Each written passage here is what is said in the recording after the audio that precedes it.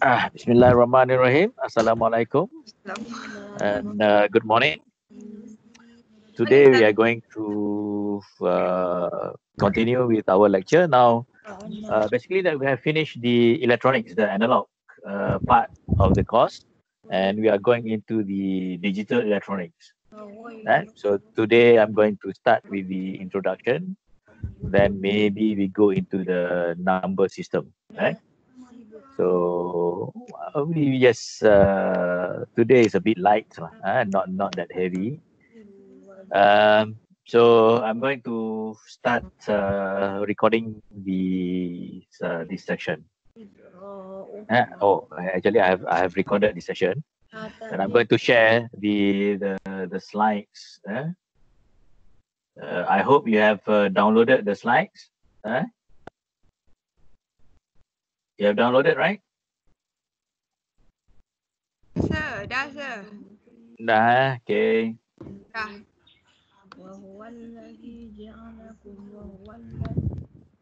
Okay, so I'm going to share the slides.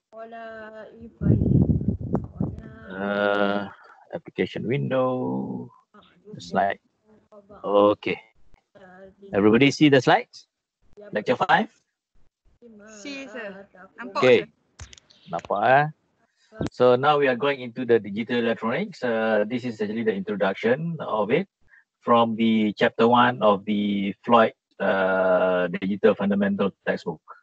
So the soft copy of the textbook is I have uploaded into the team, MS Team, so you can download from there. In the Moodle, the file was too big, so I could not upload there. Okay? So now I think you have all your textbook. Okay? Introduction. This one is only about 15 slides, so I can finish it in less than half an hour. Right? So basically, that the electronic circuits can be divided into two broad categories: digital and analog. So we have covered in terms of the analog electronic for the last few weeks. Basically, that the analog is involved quantities with continuous values. So if you can see from our calculation, sometimes we have 3.3 something, or 5 over 12 or 5 over 11. So those are actually continuous values. So those are the analog values. So analog, we see the signals that is continuous in time and can assume any infinite numbers of values in a given range.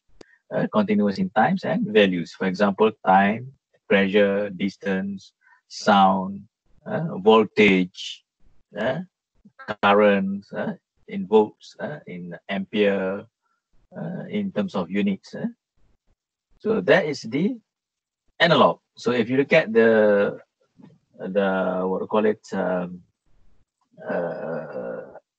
the plot, that normally sometimes is you plot time versus the values, and it's a continuous signals, just like in the diagram shown below, right? So I think everybody understand this. In terms of the digital, it's involve quantities with discrete values. It only takes certain values. For example, let's say ones and zeros. Signal that is continuous in times and assume only a limited number of values. So basically maintain a constant level and then change to another constant level.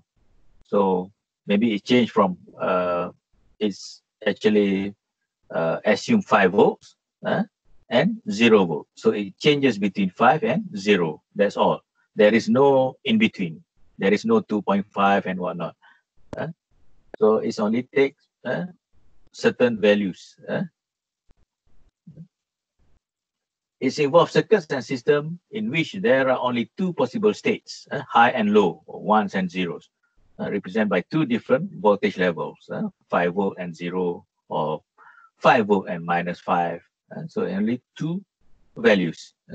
The most common digital signals are binary signals. The digital system can process store and transmit data more efficiently, but can only assign discrete values to each point. So you can see from the plot at the bottom of the slides there. So there is example of the digital signals where it's only have two values. It has most probably that this is a high and this is low, which is 0. So between maybe 5 volt and 0 volt, or 3.5 and 0, or 10 and 0. So this is actually an example of a digital signal. Any questions so far? Can you hear me? Can, sir. No, sir. No. Okay. Can, sir. So there's an example. Analog, for example, an analog clock whose hand moves smoothly and continuously, where you can, what do you call it, just like at the image there. So that is considered as an analog clock. Whereas at the bottom there is a digital clock. A digital clock which digits jumps from one value to the next. So the difference is that the analog clock, which is the hands, will move smoothly. Whereas for digital, it jumps from the number, let's say 50 to 51. There is no 50.1, 50.2, 50.3, right?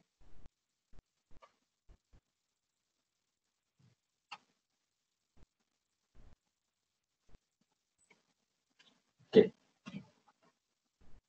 So in the digital systems, we have a binary digits because we have two digits, ones and zeros, high and low. So each of two digits in the binary system, 1 and 0, is called a bit. We call it bit, binary digit. So it's bit. Generally, 1 is represented by high voltage and 0 is represented by the low voltage. High voltage can be 5 volts, can be 10 volts, can be 3.5 volts. Low voltage can be 0, can be -5, can be -3.5. It depends on the designer, how they want to design the circuits. So groups of bits, the combinations of ones and zeros are called codes, are used to represent numbers, letters, symbols, or instructions, or whatever. So we have codes. Codes is basically the combination of ones and zeros. Maybe 011 means read, or 010 means write to the memory, for example. So those are codes. So the logic levels. So when you have ones and zeros, basically that you have the logic levels of high and low, or logic level 1 and logic level 0. So the voltage are used to represent 1 and zeros are called logic levels. So the 5 volts, 10 volts, those are logic levels. In a practical digital circuit, a high can be any voltage between a specified minimum value and a specified maximum values. So likewise, a low can be a voltage between a specified minimum and a specified maximum. Basically, there is a range. So a high can be up to here. Let's say the maximum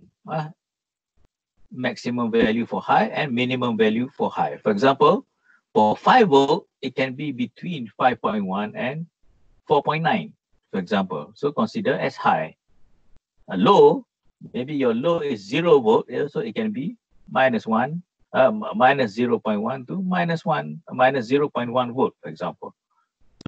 So it depends on your setup, how you set up, how you design your circuits.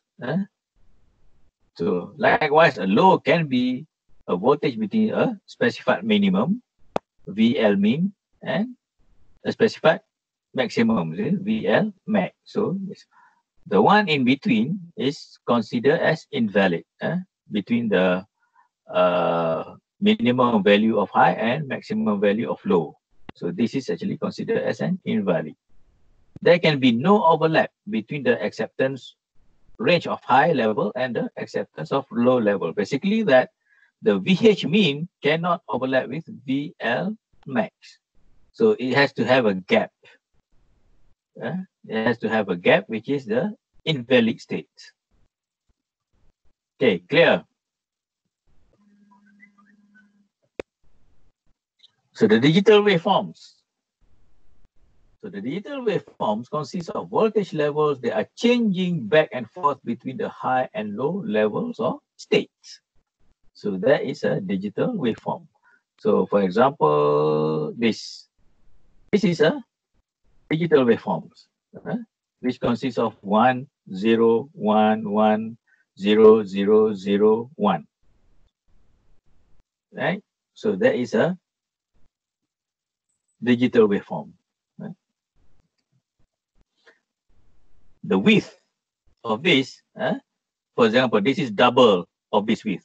So it means that there are 1, 1. So this is 1, this is 0. And this width is about triple of this width.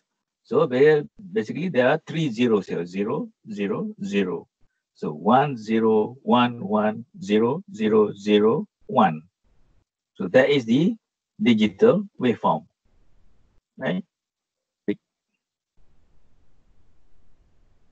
Here. Right?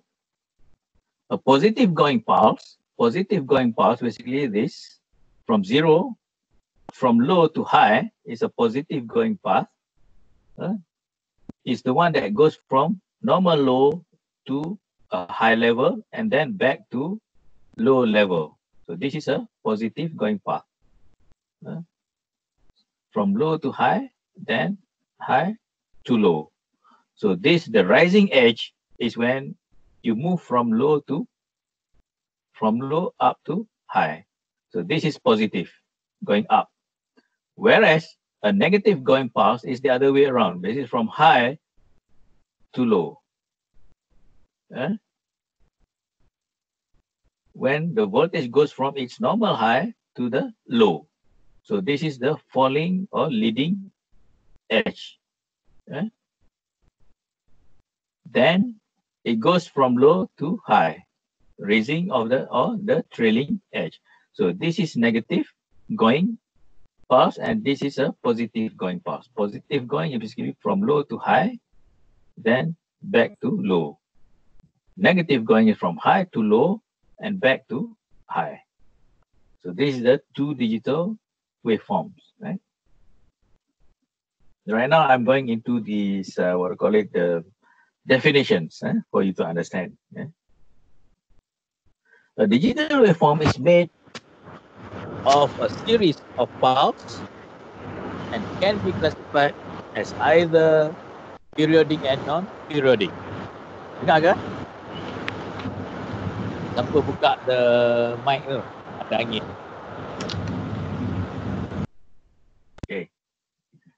So, a digital waveform is made of those series of pulses and can be classified as either periodic and non-periodic. A periodic pulse waveform is one that repeats itself at a fixed interval. So this is periodic, where you have up, this is high and low. So you have T1. Then after that, you have the T2. Basically that T1 and T2 are the same. So it's a periodic pulse. So this can be a clock, which is constant. T1, then T2, T3. So that can be a clock. So a periodic pulse is one that repeats itself at fixed interval called a period T.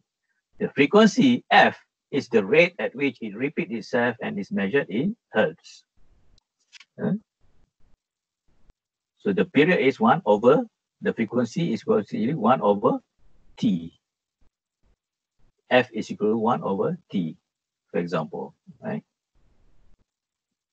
A non-periodic pulse waveform does not repeat itself at fixed interval and may be composed of pulses of randomly differing pulse with and or randomly differing time interval between the pulses. So this is a non-periodic. So you have a narrow high, then after that a wide low and a wide high, then a medium width of the low, then again you have a high and low. So this is actually a non-periodic. So it's not like this. This one is that you have a constant bandwidth, constant period from one cycle to another. So this one you don't have a fixed cycle, right? So there is a difference between periodic and non-periodic digital waveform. So the frequency of a pulse digital waveform is the reciprocal of the period. I just mentioned just now, F equal to 1 over T. Thus, therefore, the period is actually T equal to 1 over F. So this is the only thing that you need to remember, the formula, in terms of the relationship between the period and the frequency. Right. Another term is, we call it the timing diagram. All this actually you will use throughout these few weeks. The timing diagram is used to show the relationship between two or more digital waveforms, and each waveform changes in relation to the others. For example, this is actually an example of the timing diagrams, where you have a clock, which is you have a constant high and low, and high and low, high and low, high and low. So the period of this actually is the same for each pulse. So this is the clock. Then this is maybe A is the input to the circuits in this form, in this waveform. And B is another input. Then C can be the outputs from that circuit. So C is actually a combination of A and B, which the operation, I don't know, it can be something, maybe A plus B or A times A subtract B or whatever, I don't know. But this is just an example of what happens. For example, this one is A is high, B is low, so the output is low. When A is low, B is high, the output is low, for example. So it depends on the circuits, how you operate this, how you process A and B to give the result of C. So this is actually called a timing diagram. Digital systems, all waveforms are synchronized with a basic timing waveform called clock. So actually, it's actually synchronized by this clock, So maybe it starts from here. Then after that, for the next cycle, start from here. Third cycle is here. Fourth, fifth, sixth, seventh, eighth. So it's actually synchronized by the clock. The clock is a periodic waveform in which each interval between pulses equals the time of 1 beat. So basically, this is considered as 1 beat. This is the second beat. This is the third beat. Okay?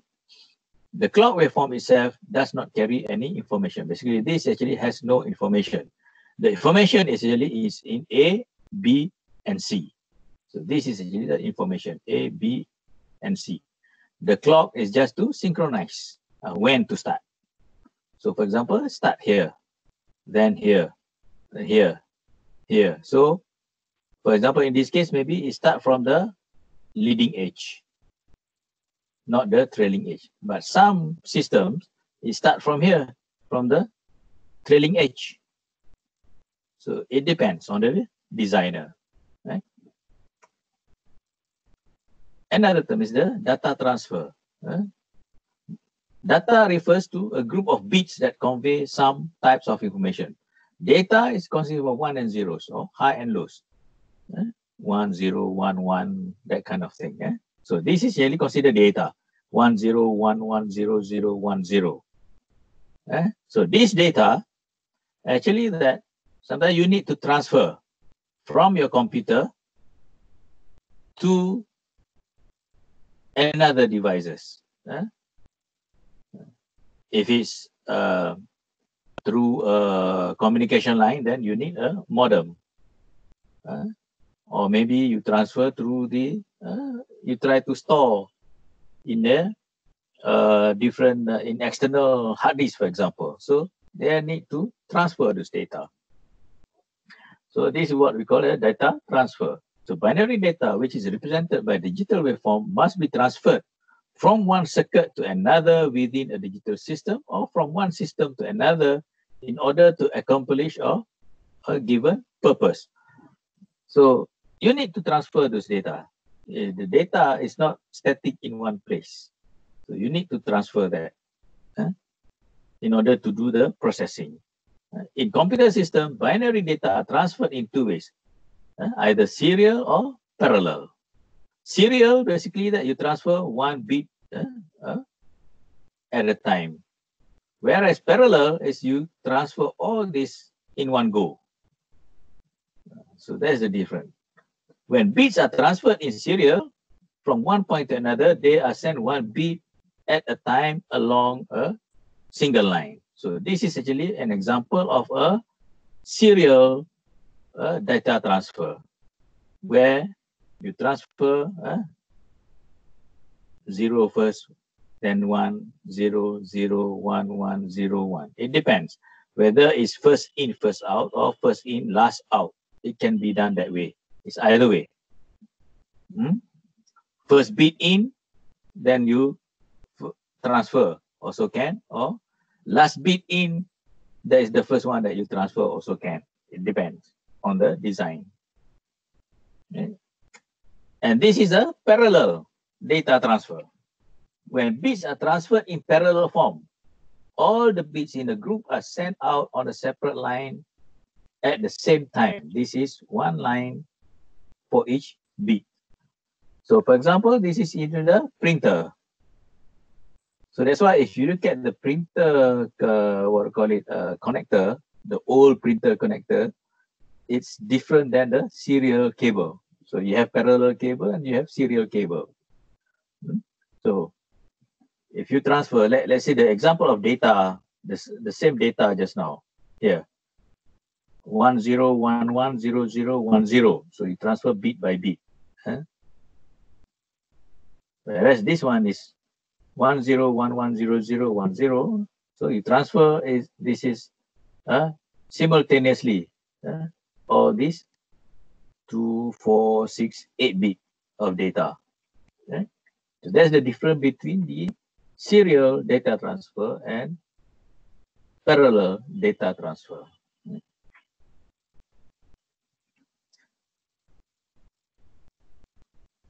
The analogy of the serial and parallel data transfer, you can imagine as if you are on a highway. Serial data transfer, when you have a one lane. So every car is considered as bits queue up in a lane, in one lane. Whereas parallel data transfer, you have many lanes, and the car actually queue up in parallel in the different lanes. So let's say you have 7 lanes. So each car, one car and one lane. That is parallel. For the serial, you have one lane and 8 cars actually line up one after the other. That is the difference between parallel data transfer and serial data transfer. Now we go into the basic logic operation. So logic operation, basically that you apply the digital circuit used to implement the logic functions. Logic functions, for example, there are 3 basic logic operation, which is not, and or. Not is basically that you inverse from 1 to 0 and 0 to 1. So this is actually an inverter. Remember when we learned the amplifier last 2 weeks, the inverter amplifier. So basically that is actually the implementation of the digital circuit that you can use that actually to invert, yeah, from high to low, for example. So for example, let's say that the input is 5 volt, you invert to become minus 5 volts with a gain of 1. You can do that. Remember the RF over R1? So if RF and R1 are equal value, therefore the input and the output are the same value, but only the sign is changed. So that is actually a NOT. It's an inverter. So you invert from a high to zero, to low, or low to high. So that is an inverter. There's an example of how you can implement that. Another basic function, logic function, is logic operation is the AND. So you have two input, you AND them.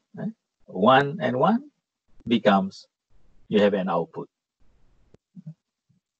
The other one is the OR.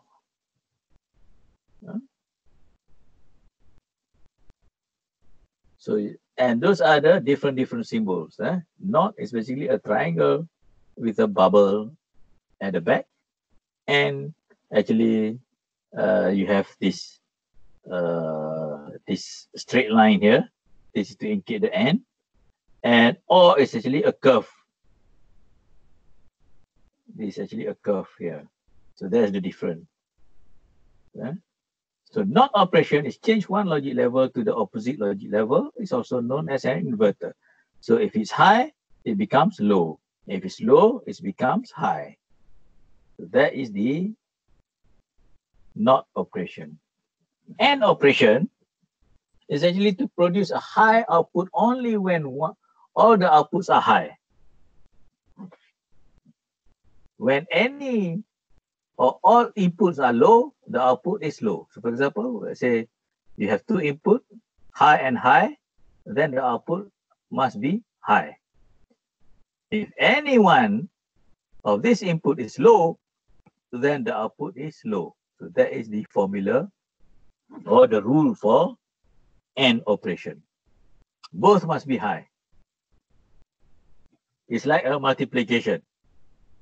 1 times 1 is 1. So high multiplied by high is high, but high multiplied by a low, 1 multiplied by a 0, the output will be 0.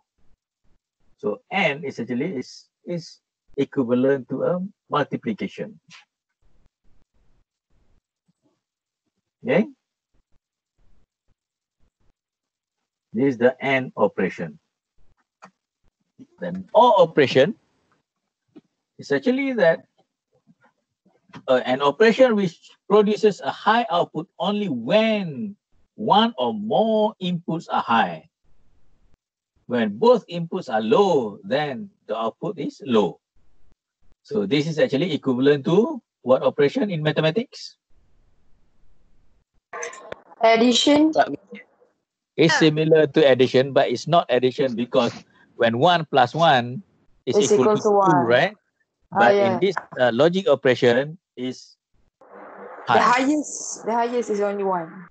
Yes. So when high or with a high, then it becomes a high. So a high or with 0 with a low is also high. So it's similar to addition, but not exactly an addition, because 1 in addition is 1 plus 1 is 2, but this one is 1, or with 1, the output is 1, means high. The output, the OR operation can become low when both input are low. Otherwise, the output is high. So those are the 3 basic logic operation. Okay, so far. How? Okay? Okay. Any questions so far? Any questions so far? No, sir. Any questions so far? No question. No, sir. So We go through half an hour already, right? So I just like I said, the first lecture is actually just an introduction for the logic for the digital electronic. So I have gone through the basic operation. I've gone through the what is the digital signal is all about, what is the timing diagram, what is the digital waveforms, and also three basic logic operation, which is not, and or. So the inverter and some sort of multiplier and some sort of equivalent to the adder. So those are the three basic operations. So now we are going to the next slides, which is this number system. So you want to continue? Take 5. Take 5. Okay. Can. Okay. If you want to take 5, then I stop this recording first. Then we continue in 10 minutes. Okay. Okay, sir. Okay. In 11:15 we start. Okay, sir. Okay. I stop. Next.